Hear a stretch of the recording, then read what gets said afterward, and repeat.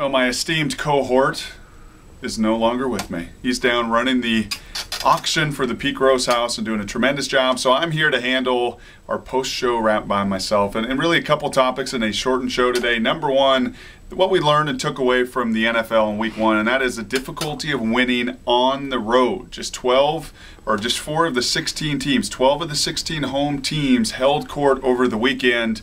And I don't think there's any shock and surprise to that. It's hard to go on the road early in the year. Some of the factors is the healthy defenses, the home field advantage that noise can create for defenses. So shouldn't have come as a surprise.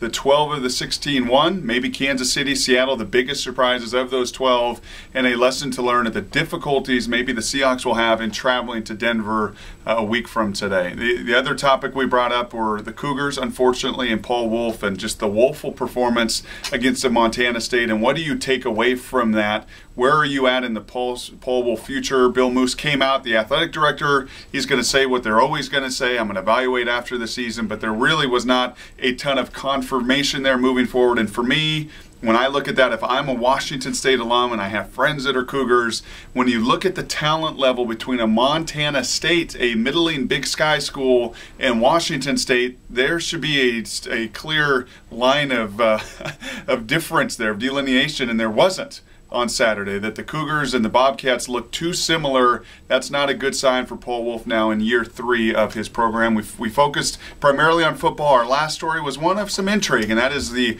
ownership of the Minnesota Timberwolves taking out ad space in their newspaper, basically telling their fans, we're rebuilding, we're probably not going to win a championship, but stick by us, stick with us through thick and thin. And does that make any sense for some of the organizations like the Mariners, who next year will be in a rebuilding mode, to ever tell your fan base? Generate some good phone calls and some interest. I think in football, college football, and pro football, there's too much parity. You're not going to get away with that. The broken model of the NBA, well, I think you can understand where Minnesota was coming from. So that was the show today. Shortened show, full show tomorrow. And as always, you can catch all of our sound on mynorthwest.com/Brock and Salk and our podcast page.